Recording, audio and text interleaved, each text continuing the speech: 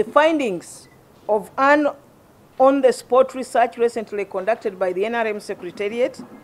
confirmed that many of our members and supporters alike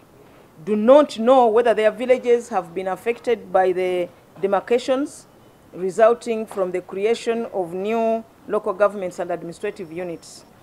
We call upon all the national resistance movement structures and specifically our branch chairpersons as the NRM party focal persons on the ground to mobilize our members and supporters to actively participate